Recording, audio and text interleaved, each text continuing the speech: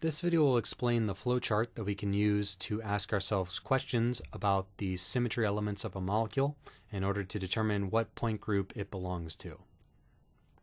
So we start at the top here. First question is our molecule linear? And if it is, then we branch off over here and we ask ourselves one final question, which is, does it have an inversion center? Or equally well, we could ask ourselves, does it have a sigma h, a mirror plane perpendicular to that C infinity principal axis? If it does, then it's D infinity H, like homonuclear diatomics. If it does not, then it is C infinity V, like heteronuclear diatomics. So pretty quick classification if we are a linear molecule. If we're not, then we say no, and we go down this road here.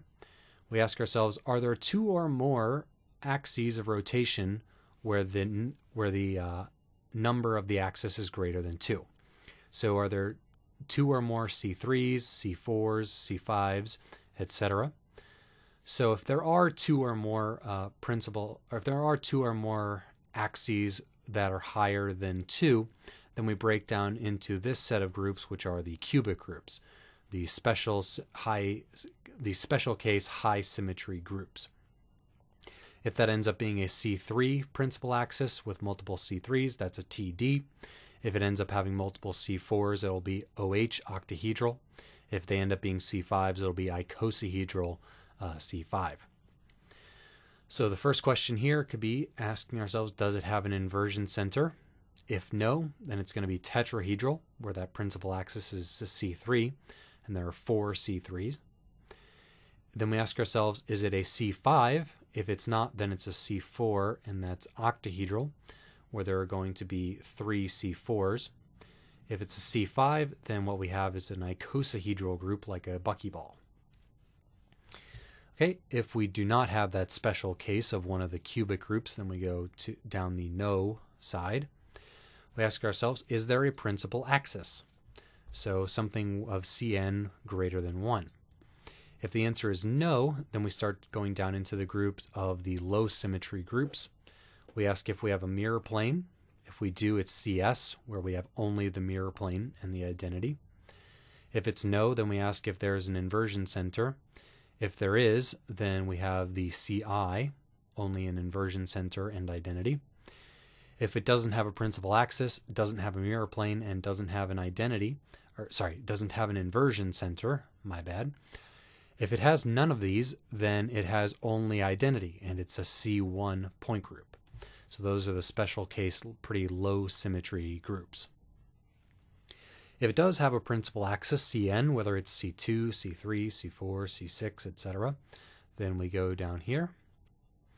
Now we got to separate whether it's a dihedral group or a cyclic group. So we're asking ourselves, this highest Cn that we have, our principal axis that we determined we have here, are there n C2s which are perpendicular to that principal axis?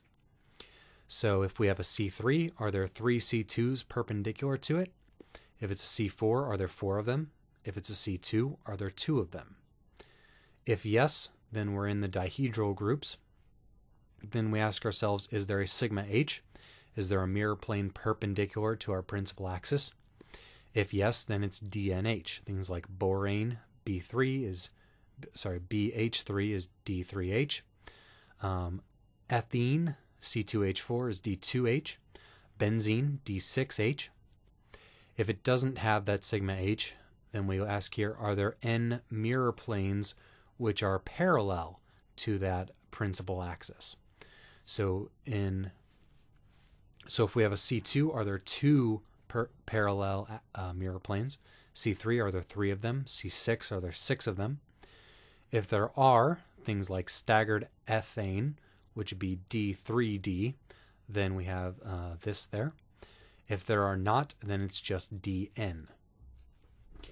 All right, if we do not have those C2 axes perpendicular to our principal axis, then we're down here in the cyclic groups. Then we ask ourselves, is there a sigma h perpendicular to our principal axis? If there is, then it's CNH. If there's not, then we ask, are there n sigma v's? Do we have n axes which are parallel to our principal axis, Cn. If there are, then it's CNV, like water, C2V, has 2 sigma V planes. If no, we ask ourselves, are there, for our principal axis Cn, are there S2n axes? If yes, then it's an S2n. If no, then it's just going to be Cn. So using this point group, we can classify any molecule that we're given based off the symmetry elements that it has. So the biggest thing is to practice enough that you can identify the symmetry elements in the molecule and then correctly answer the questions, splitting you off into the different kinds of groups. So one quick practice that we'll go through here. If I have the water molecule, I have a C2 and 2 sigma V's there. So if I ask the questions about water, is it linear? No. Does it have 2 or more Cn's of n greater than 2? Well, its principal axis is C2, so no. Does it have a principal axis? Yes, it has a C2. Are there 2 C2s perpendicular to my principal C2? They're not. They're only the one C2. Does it have a mirror plane perpendicular to that principal axis? It does not. They're both parallel to the principal axis, so no. Are there 2 sigma V's, which would be parallel to this principal axis? There are. So that splits me off here into CNV, where n is determined by my principal axis, C2. So water is a C2V molecule.